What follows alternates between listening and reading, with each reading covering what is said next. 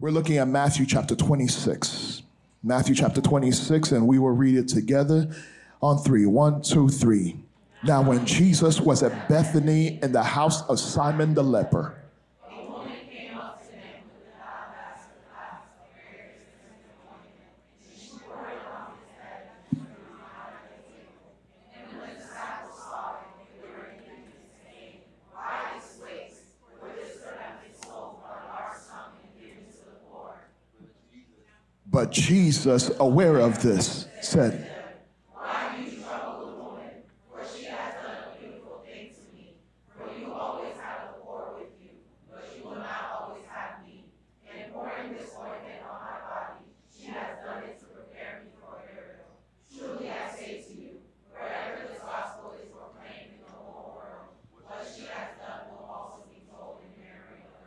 amen. Before you sit down, tell your neighbor, let me worship.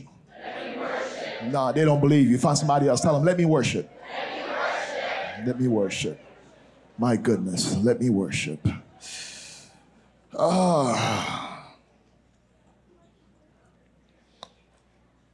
Honestly, this is a very easy passage to preach on. But I wish God permitted me to just speak on it the way that it is written, because it's a simple passage to just go in and ham on giving God praise and worshiping. But God decided to twist things. And I said, Lord, you are my boss, so I got to do what you tell me to do. Because in all honesty, sometimes as church people, we pretend like we're worshiping, but we're not. In all honesty, some of us, even in our relationships, we have gotten, this word is called complacent. We have gotten complacent in our relationships. We've gotten complacent in the way that we do things. And because of that, things just start falling by the wayside. When I got married, I got comfortable. Because I got comfortable, I got fat. I'll tell y'all the truth. I ate. I slept. I worked. I did what married people do. Y'all looking at me like, you don't need to be married, Pastor.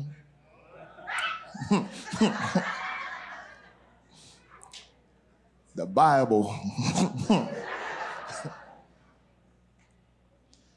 But when you are complacent, you tend to be lazy.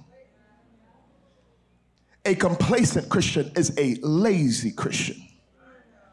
You get complacent when you get used to things, when you get used to someone. Are you here with me? Sister, before you were married, before you saw your man, you made sure that he never saw you in a bonnet.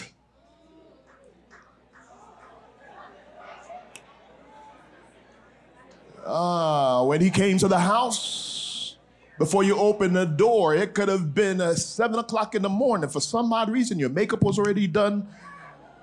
You look great. You took the moo-moo off. But because you've been together for so long now, he comes home from work. Hey, how you doing? Just dragging yourself. We get complacent. I just told you, I got complacent in my marriage. I got fat. I got married with a six-pack, bruh.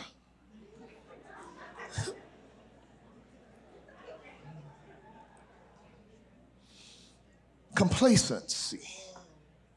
Complacency as a believer will cause you to get lazy. You get so comfortable with God, you don't even pray anymore.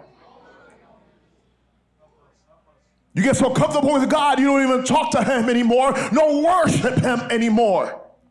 Complacency.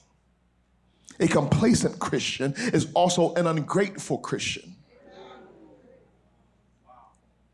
You get so used to such a good meal, you don't even say thank you when you get it anymore. Because that's become the norm. But you should always be a grateful person and a grateful Christian whenever God does something for you to be able to say, thank you, Jesus. A complacent Christian is an ungrateful one. You forget where God had taken you from and where you are now. Some of us forgot how we used to be. We forgot how we used to act. You forgot who you used to hang out with. You even forgot how you used to look.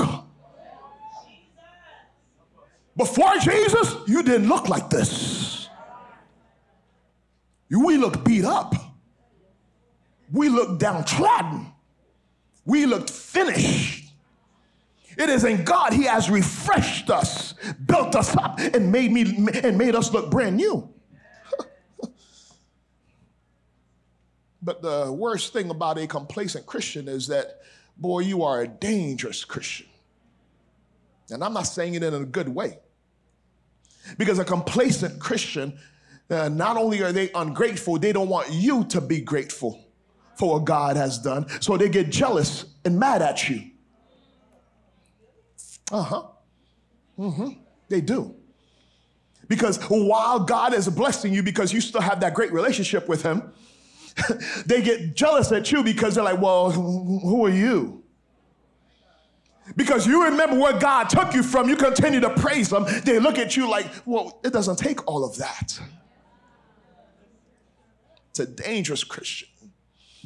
A complacent Christian that becomes so dangerous, they're like that friend that's jealous of you, that's giving you bad advice to mess up your relationship.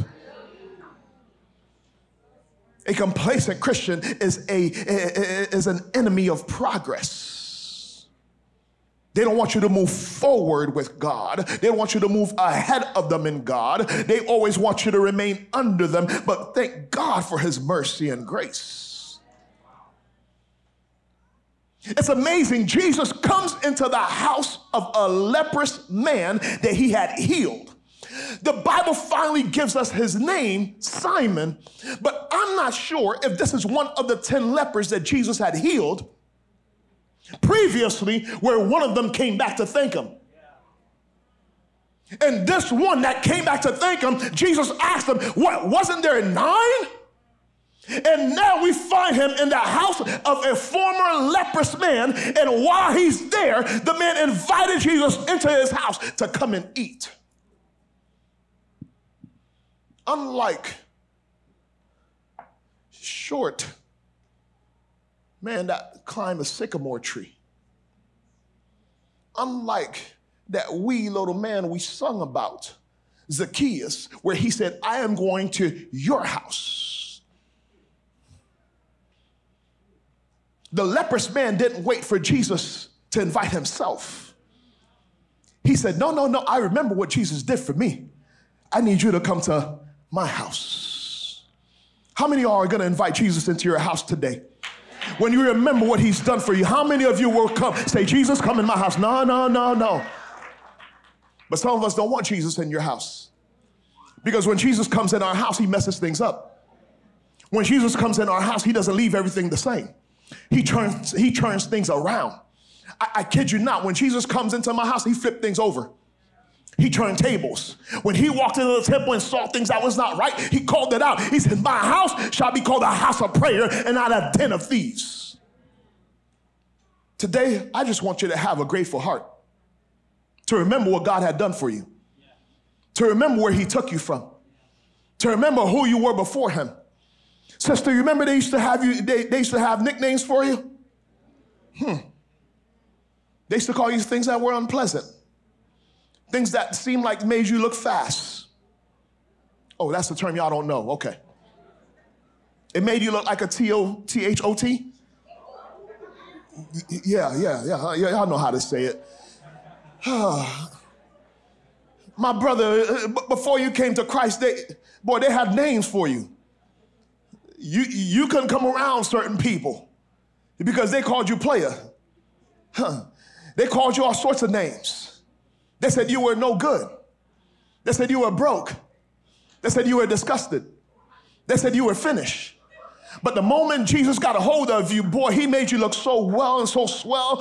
Everybody wanted to be around you. My goodness, he took away the things that people hated and he turned it around and made you look brand new. Oh, thank God for who he is. He came into Simon's house, the former leprous man. This former leprous man came in and invited Jesus for Jesus to eat in his house. The Bible said while Jesus laid out about to eat in the man's house, this woman came in.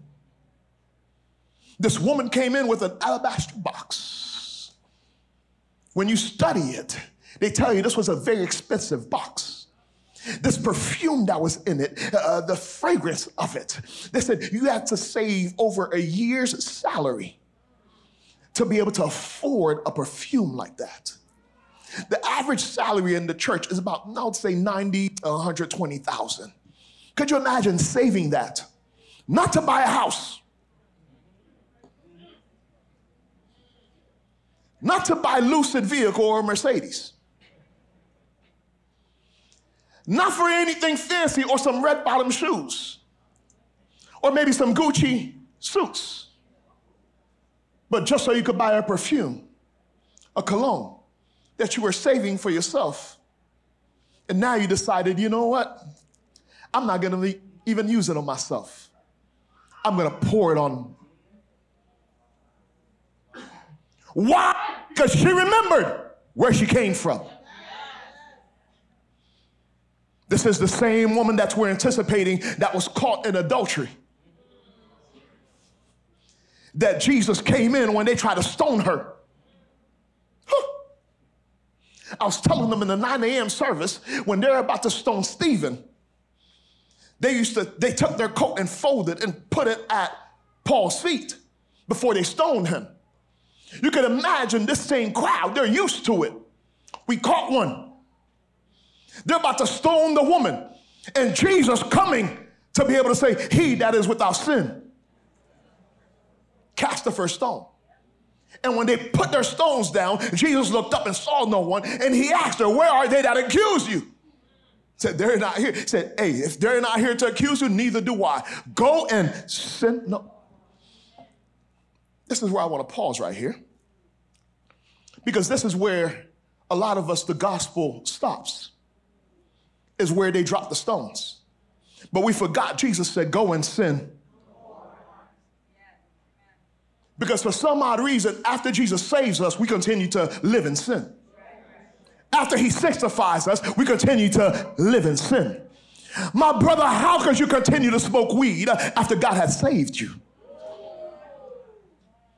My sister, why are you still shacking up when God has delivered you? My brother, stop cheating on your wife if the Lord has set you free. But for some odd reason, you keep thinking this house that you're in, that it belongs to you. And I'm here to tell you, the house that you're in, it belongs to God. Because the Bible says this temple belongs to the Lord. This is the temple of the Holy Ghost. Bethany is translated for it to mean house of figs. Meaning house of men. This is where bananas grow. This is where figs grow. This is where you find it. But it's also at Bethany when Jesus was going in and he saw the fig tree, and when he came to get a banana, he could not find one, and he cursed it.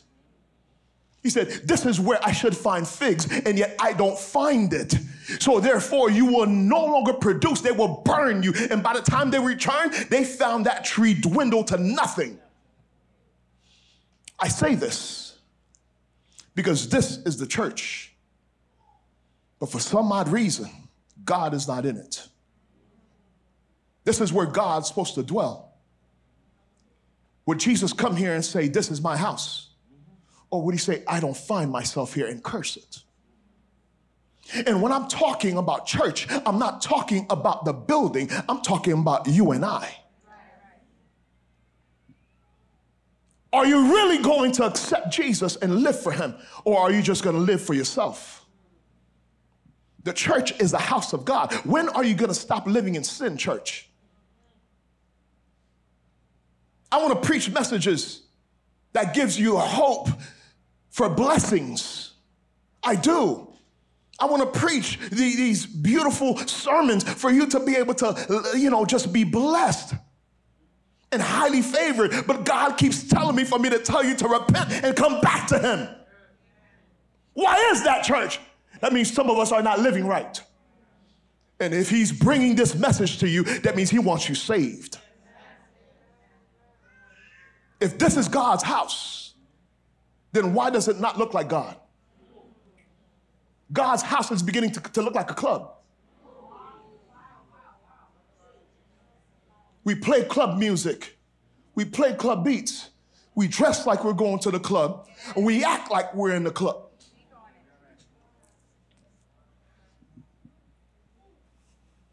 This is God's house.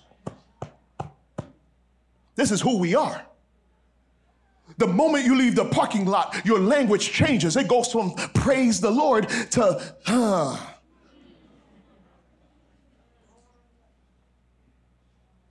Your vocabulary dwindles from 5-letter words to 4-letter words.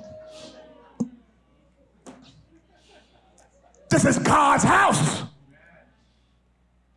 And you keep playing in it. You keep thinking this is a social club for you to find a chick.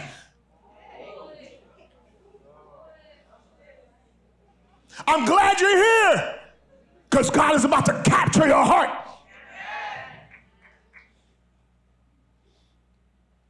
You keep thinking this is play hour because they look young, they don't know the Lord. You're about to be shocked. You're about to have a rude awakening to realize that the church is holy, sanctified, and filled with the Holy Ghost. This is the church. A whole bunch of people that are in the church have been hanging out with God but don't know God.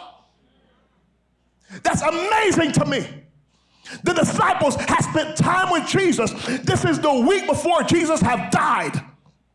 This is the week when this is happening. This is the week before the passion. This is the week before he died. So that means they spent over 3 years with him. But yet they see someone worship. And the Bible said when they saw the woman coming in, when worshiping, they had an indignant spirit that came in them. Well, you could be in church and still not know God. You could be in church and still not saved. You could be in church and still don't really love God. I got a feeling there might be a whole lot more Judases than Peters in the church. There might be a whole lot of doubting Thomases than there are, Nathaniels in the church. I want you to understand that this is God's house, church. You are God's. You belong to God. Is that not what the message God sent for you through Minister Lynn this morning? This is God's house. You are God's house. You belong to God. And yet you want to be cute. My sister, if this is God's house, then you don't need to dress sexy. Can I talk to you this morning? I know they're not going to like me today, Marcellus. I know, but I'm okay. Your sexiness will not get you a man.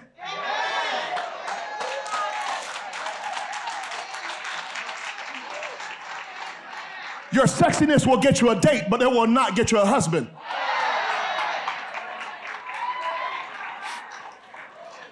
My brother, can I talk to you today? This is not the place for you to post up. So let your eyes lurk around to see what's going on. If you want to do that, go to the gym.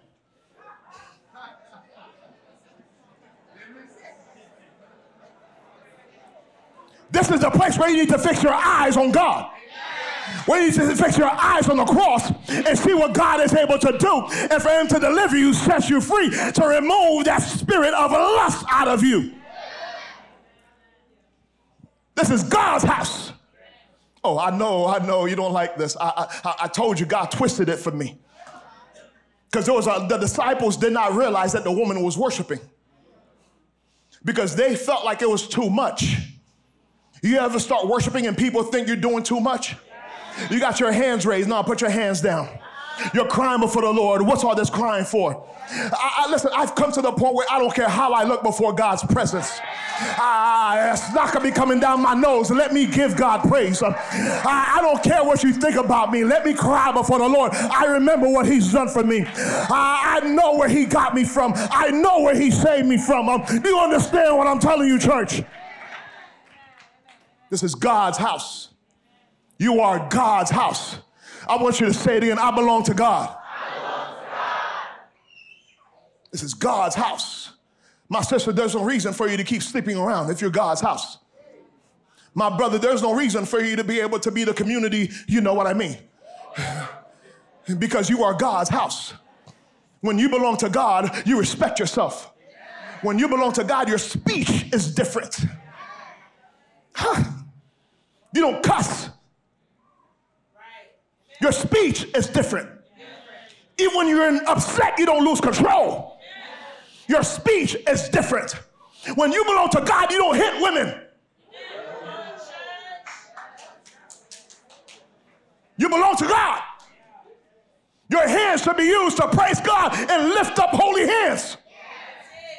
When you belong to God, you don't need to use profanity. When you belong to God, you don't need any extracurricular activities to satisfy your flesh. You just go before God and he fills that hole. That worship, you keep thinking worship is just singing. Worship is actually what you do outside of the church building. It's your lifestyle, how you live. It's how you serve God. It's how you respect your parents. It's how you love your wife. It's how you raise your children. Wait.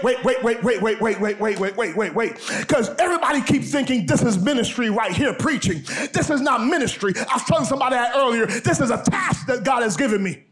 Ministry is my wife and daughter. Ministry is to make sure when the trumpet sounds that they both, come on, let's go. We're going to go to heaven. That's ministry. This is a task that God has given me that went over your heads. This is called the ark. So let me use Noah.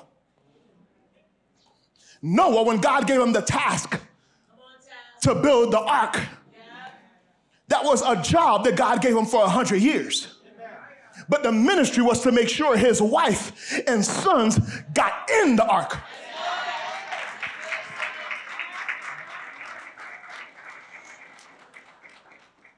Your purpose is to make sure anyone that is following you follows Jesus. You point them right back to Jesus. Oh, no, it's not me. It's the Lord. It's got nothing to do with me. It's the Lord. But yeah, you want to keep taking the glory. No, stop taking God's glory. It belongs to God. The woman came in with the alabaster box and poured it on Jesus' head. The disciples got upset. Listen to me, church. Stop worrying about church people that get upset with how you worship. I can't keep being cute, church. Can I get comfortable? I appreciate y'all. You know, y'all all right.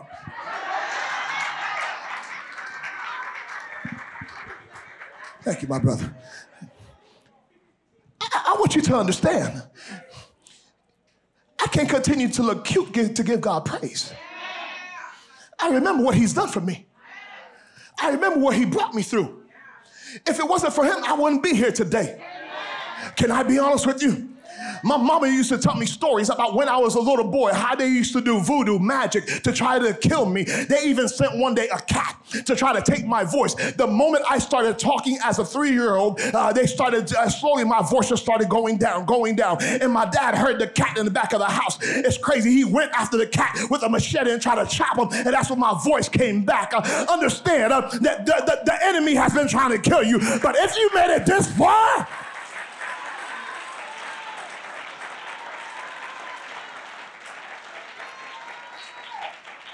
then somebody better give God some praise in here.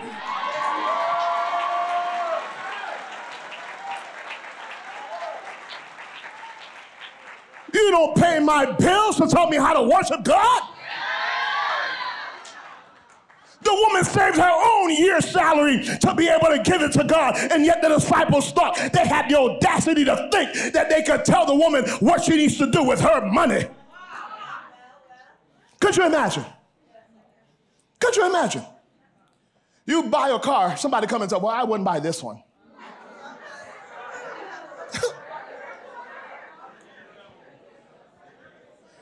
You have a housewarming party. They get in your house, oh, well, okay. I see, yeah, that's nice. But you know, the one down the street, listen, shut your mouth. You didn't give me a penny towards it.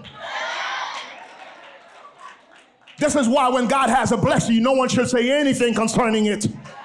If you're not gonna praise God with me, then close your mouth.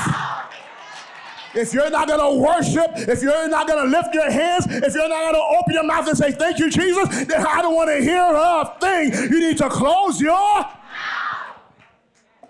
My goodness. Man, if I was getting married today, I wouldn't invite anybody.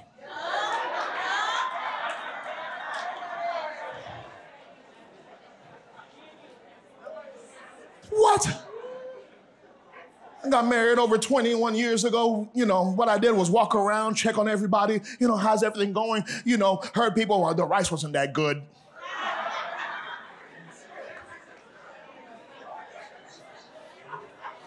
This is U.S., this is not Canada. You didn't pay to come to the wedding. You're eating for free. You didn't give no gift. And they're complaining about the food that they're eating for free. That's why, oh my goodness. Listen, when God has blessed you, just give him praise, church. Remember where God took you from? Boy, they used to have nicknames for you. Fast Susie.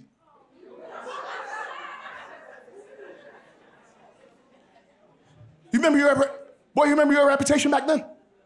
Even in college? Huh. Boy, they say you like a football team. You're like running backs. Y'all get it tomorrow.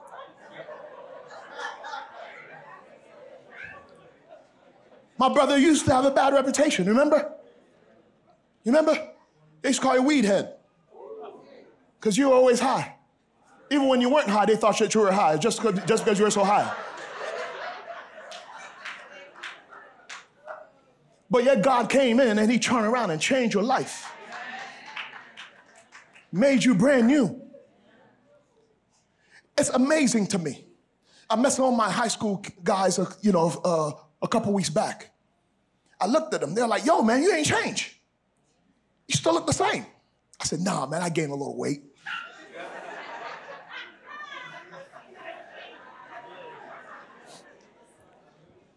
They said, yeah, but your face is still the same. You still look strong. I'm like, yeah, you know, God has blessed me. And then they were like, well, what have you been doing? I said, well, God has blessed me. They said, well, what are you doing? I said, I'm a spiritual firefighter. I said, you're a what? You're a firefighter? A spiritual firefighter. I said, I'm part of the EMT, first response team for heaven.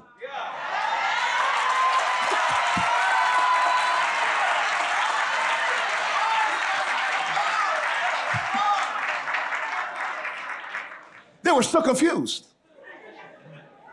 And then I had to keep going down. Like, but what do you do? Well, I said, I counsel. Said, so you're a counselor? I'm like, well, I do a little bit more than that. And by the time I got tired of just, I said, I pastor. They're like, oh, okay. I said, what do you do? They said, well, you know, I work at this high school, da-da-da. And I'm like, all right, cool. The other one worked at a company over in Fort Lauderdale. I said, all right, cool. I said, man, but you guys got gray hair everywhere. I was like, man, what happened? Life. I said, yeah, life be lifing.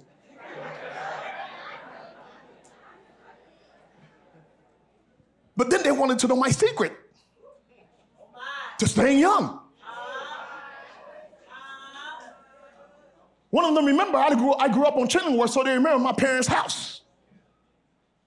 They remember, oh yeah.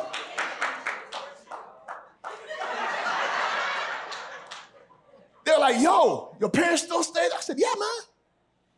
I said, remember back in the day? I said, yeah. I said, we used to. We did. He said, yeah, I know. You still remember old girl? Mm-hmm.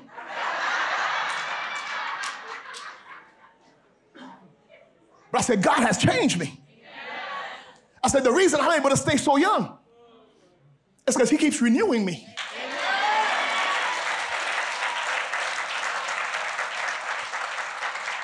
I said, the moment you come into Christ, he makes you brand new. I said, I promise you, by the time you come to Christ, he will change your life as well. They're like, yeah, I don't believe in this religion stuff, this God stuff. I said, my brother, listen, whether you believe it or not, one day you will either bow down before him as a servant or you bow down to him forcefully as a demon. He said, well, we'll see. I said, well, God bless you.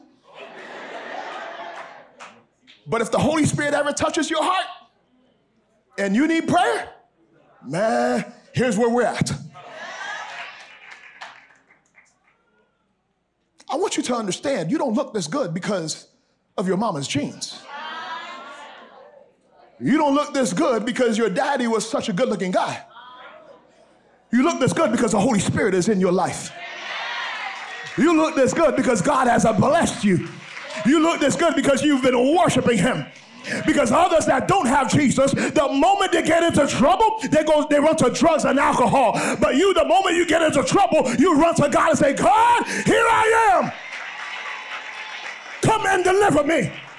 And this is why he says this is your reasonable worship, for you to be able to worship him. He said, I appeal to you, therefore, my brethren, by the mercies of God, that you present your bodies as a holy sacrifice, holy and acceptable unto God, which is your spiritual worship. The King James says your reasonable worship, meaning it's the least that you could do.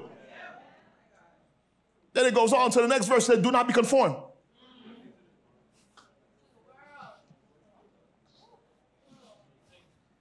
When the woman with the alabaster box changed, she didn't go back to her pimps. She didn't go back to her dudes. She didn't go back to her lesbian lifestyle. No, I don't know what she was doing. All I know is the moment Jesus said, go and sin no more, she changed her life around. Today, your life's got to be changed. We can't remain the same. Your life has to be changed. The world that knew you has to know a different you now. We can't be the same. We can't remain the same person. We have to change because the God that is in us, he calls for us not to be conformed to this world, but for us to be transformed. Somebody say transformed. First, by the renewing of your mind. For your mind to be renewed, you have to change your environment and the people that you're around. Oh, that went over your heads. See, you can't expect to be wealthy and hang around a whole bunch of poor folk. You can't expect to be a saint and hang around just a whole bunch of sinners. Especially when they're not changing, or you're not changing them, they're changing you. When you are trying to change the renewing of your mind, you got to change your scenery. You got to stop watching certain things on your phone. Certain movies on Netflix, you got to quit. Certain subscriptions you got to give up. It's crazy. I didn't know XXX could have subscriptions.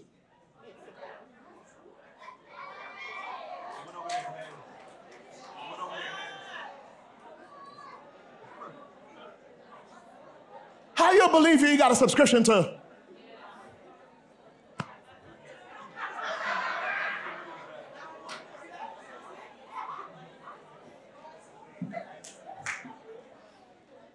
I'm going to ask that again. How you believe and you got a subscription to? As soon as a new download comes, your email is manofgod@gmail.com.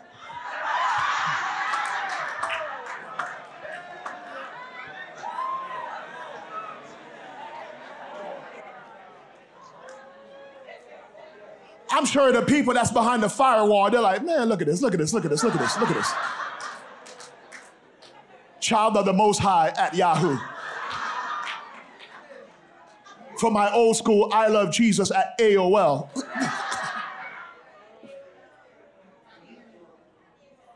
It says, be transformed by the renewing of your mind. If God's going to accept your worship today, then we need to understand that we have to live a holy lifestyle. We have to live a holy life, not just within these four walls, but the moment you leave, for you to be able to worship the Lord Jesus like never before. Where your yes is yes and your no is no. For you to follow the word of God, his laws and precepts, and live for him. Minister Lynn Betty, come on back up. I'm going to have her lead you back into worship. This time, I don't want you to worry about anyone around you. They mean nothing to you because they don't help you with your bills. I want you to worship God like never before. To give God your best, because today might be our last day on earth. Jesus might come tonight. He might come tomorrow. So let's give him